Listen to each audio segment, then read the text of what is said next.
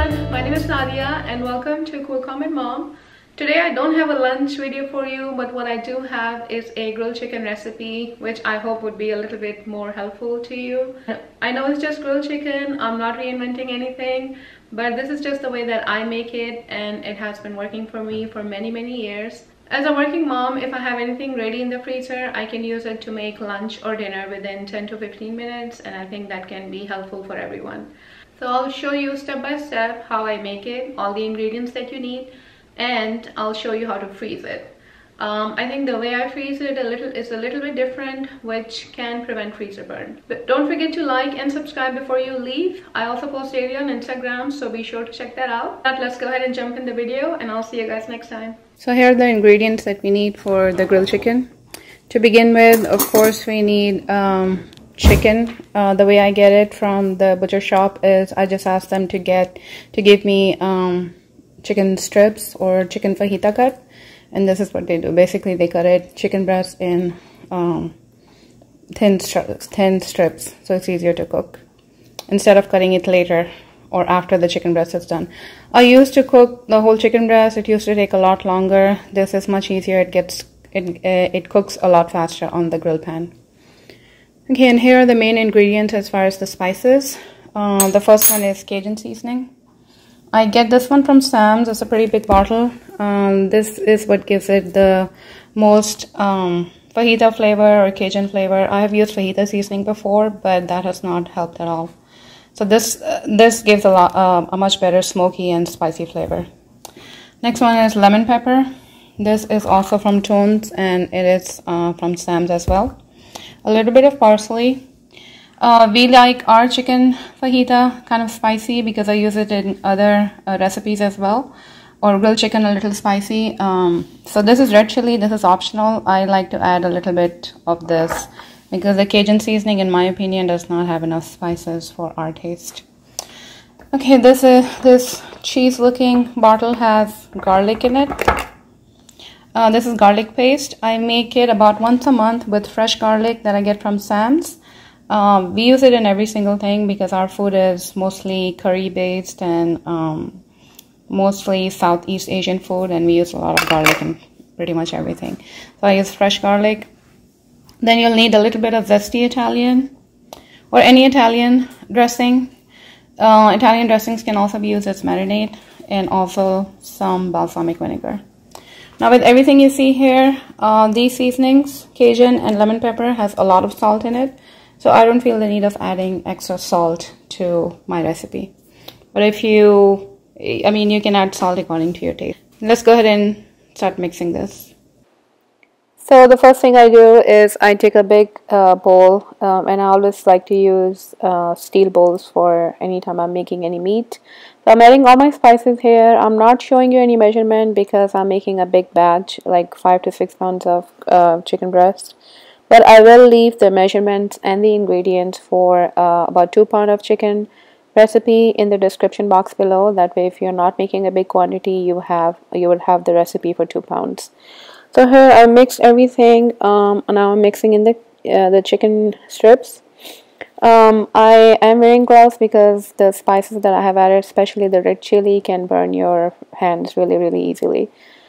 So that's really the only reason. You can mix it in any way you like. One more thing I wanted to mention is that I leave the chicken I leave the chicken to be marinated overnight.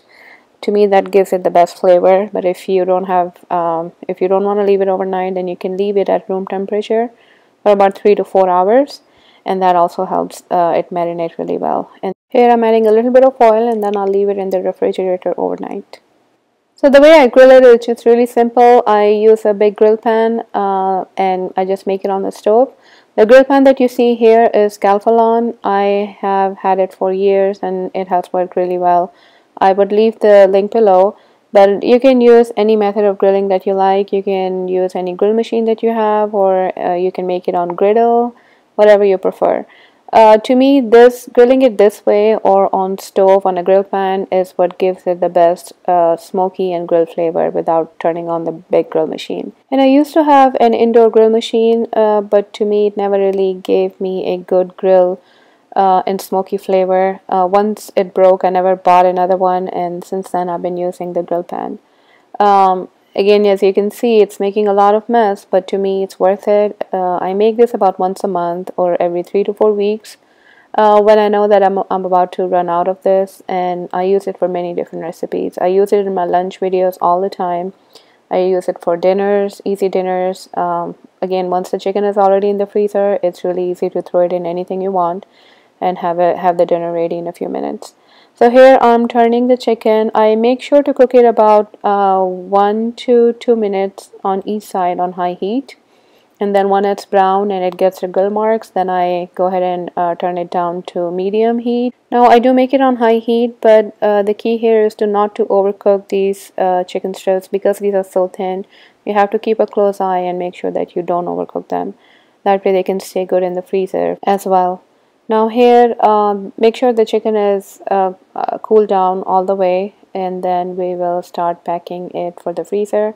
Now all you need for the freezer is a Glad press and seal wrap, and then you'll need a big Ziploc to store everything in, and just a pair of scissors to make portion size out of the Glad press and seal wraps. Alright, let's go ahead and get packing.